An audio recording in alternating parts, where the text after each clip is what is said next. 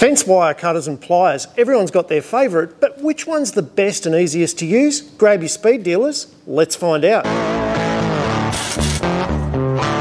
Okay, so how does this test work? We've laid out all of our pliers that we're trying out. We've got some 2.65 high tensile wire, so we've got a reasonable wire to cut into. And we've got all of this feeding into a milling machine here that allows me to apply steady and increasing pressure on the pliers between the milling machine head and a load cell that records the Newton meters of force being applied to the handle on the pliers.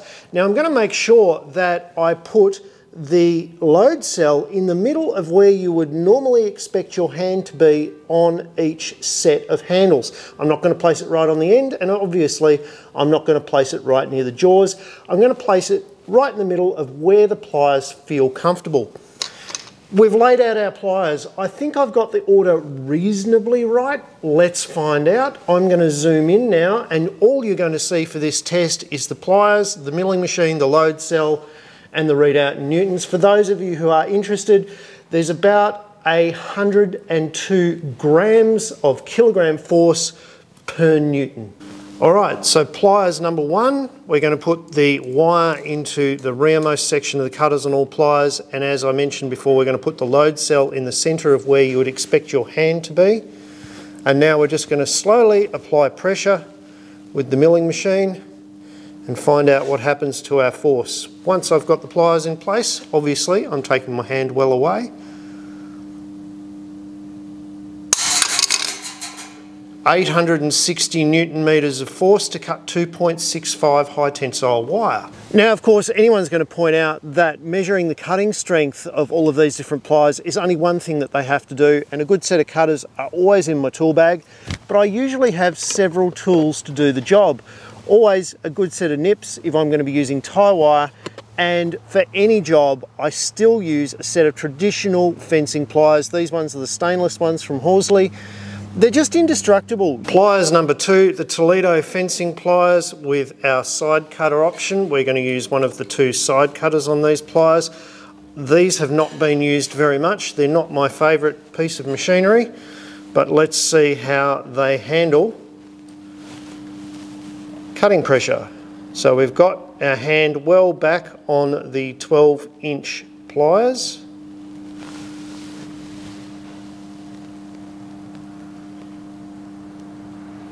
We're going to over 540 Newton meters before we have the cut of the wire, which is beyond the hand strength of most men. Pliers number three, and we've had to change our setup slightly. We've had to take the bung off. The parrot beak pliers from Toledo open, well, any parrot beak pliers, open so wide it's actually uncomfortable to get your hand into the correct position to cut the wire. So we've actually had to disassemble our load cell setup and just go directly onto the load cell with these, and we'll see how we go.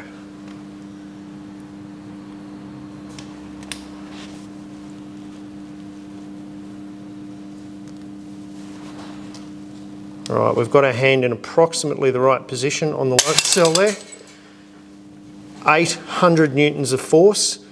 Basically around about 780 kilos of force tension required, well beyond that of any hand grip strength that's been measured. So grip strength, why am I focusing on it in this review and why does it matter? Well, it turns out grip strength peaks in our mid to late 30s. It's worse before and it's worse after.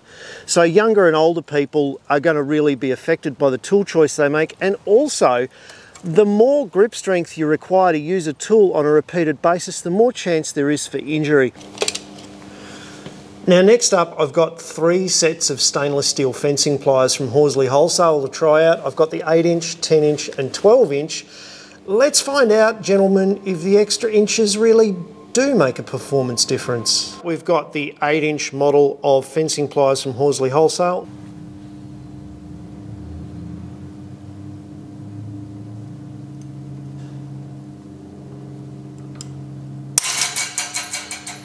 Worst result so far of 830 newtons. Next up, we've got the 10-inch model, same thing, stainless steel fencing pliers. We're going to go with the bottom jaws, same as we did with the 8-inch jobs.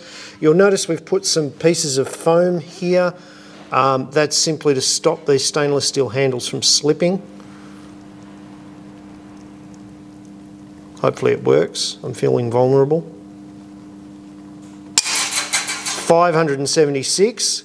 Inches count, boys, inches count. This video is made possible by Fence Stay, Australia's strongest prefabricated steel box end assemblies. No cutting, no grinding, no welding. Super easy to construct. Get onto Fence Stay, link in the description. Next up, we've got the 12-inch model, Mr. Footlong. And once again, we've got the same problem that we had with the parrot beaks with these pliers, and that is that the distance of the handles means that I don't know whose hand has that big a span, maybe Andre the Giant. But let's see if this makes much of a difference to the shear strength.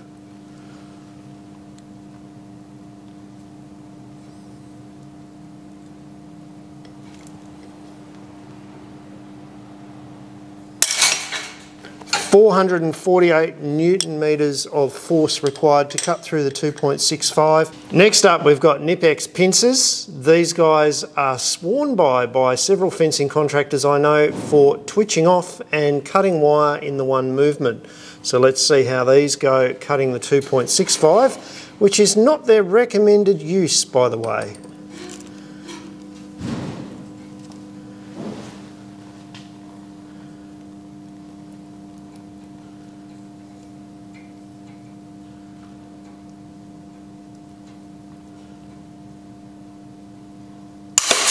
We have a new winner in worst performance at 984 newtons.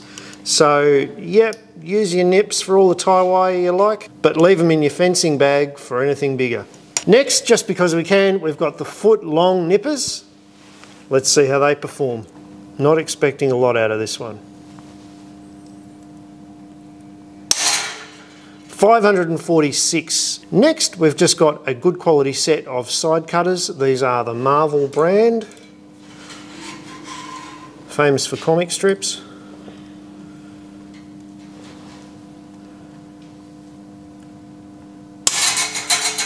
.788 newtons of force required to cut through the 2.65. Now I'm being deliberately difficult in this test. I'm using 2.65 high tensile, heavily galvanised trellis wire, which is about twice as hard to cut as 2.5mm high tensile wire, which is what most people use. The reason for that is a lot of prefabricated mesh, like this white stiff stay, is using 2.65 or 2.9 high tensile wire on the top and bottom these days, so you will come across it more and more in your daily fencing.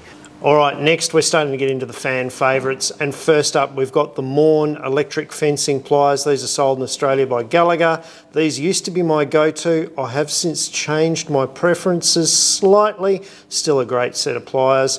Let's see how they perform.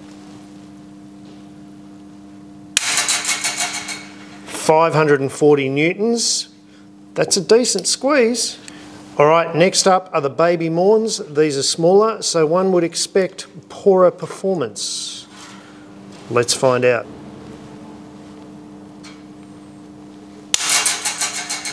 And bizarrely, we've got 408 newtons. We've been able to identify two reasons why this is probably occurring.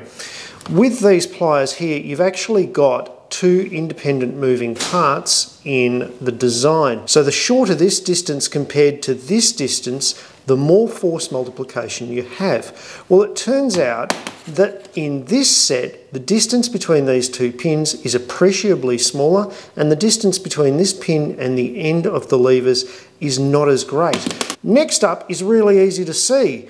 With both of these pliers opened wide, we've got about the same grip distance, but have a look at the distance that we have to travel here compared to the distance we have to travel here. It's much smaller. So this amount of force is being concentrated over a shorter distance than the same amount of force in these pliers. Hit me in the comments and let me know if you think I've summed it up properly. All right, last but not least, we've got the Nipex cutters distributed in Australia by White's Rural and available at your local stockist. These are my go-tos. I've been using these and this particular pair for some years now. Let's find out how they stack up.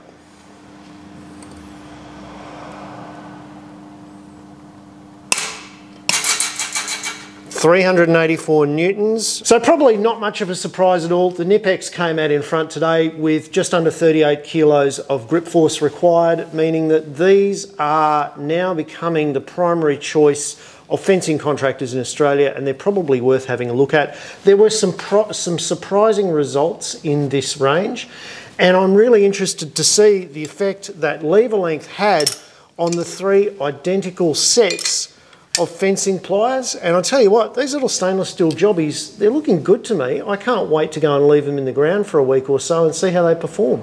They're stainless. That'll be right. Guys, I hope this video was useful to you. Don't forget, hit the subscribe button, give it a thumbs up. Plenty more on timthompson.ag, and I'll see you next week with something else. I've just got to figure out what it is. And we're going to use the quill to bring force. You've got to unlock it. Look, now it's coming in on the side. That's why you unlock it. Okay.